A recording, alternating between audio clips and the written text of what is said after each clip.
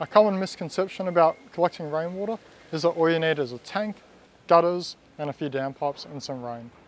However, this alone cannot always be relied upon to deliver the volume and the quality of water that you need. So we've got the 12 steps which help to ensure that the rainwater you collect is fantastic. This approach has been built from over 25 years of knowledge and experience. It's been cultivated from a devotion to the craft of rain harvesting and rigorously testing the processes in the harshest environments. Each step addresses a specific need, a principle, and a piece of equipment in the system so that you can get the most out of it. The first step is to understand your rainwater needs. So we're going to be looking at how much water do you need and what are you going to be using it for. Then it's about storing your rainwater. So this is about choosing the appropriate storage vessel for your needs.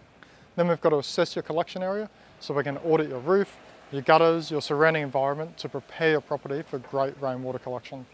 Step 4 is about filtering out leaves and debris. We're going to be limiting the risk of rainwater contamination and obstructed water flow to your tank by introducing rain heads, screens and filters. Then it's about diverting the first flush. So we're going to channel, capture and isolate the most contaminated rainwater away from your roof and divert it away from your tank. Then we're going to be looking at storing your rainwater.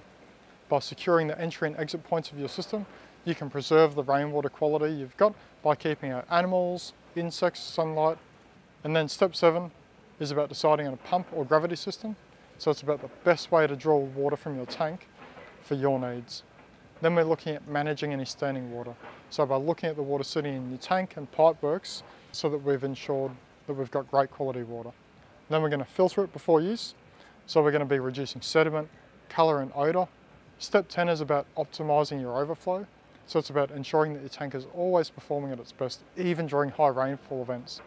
Then it's about monitoring your rainwater level so that we always know how much water we've got. And then finally, it's about caring for your system.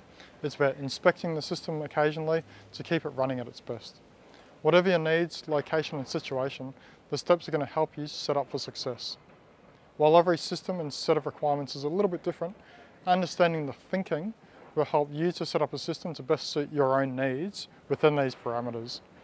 With a bit of forward planning, you can ensure that you're going to continuously get a really high volume of great quality rainwater.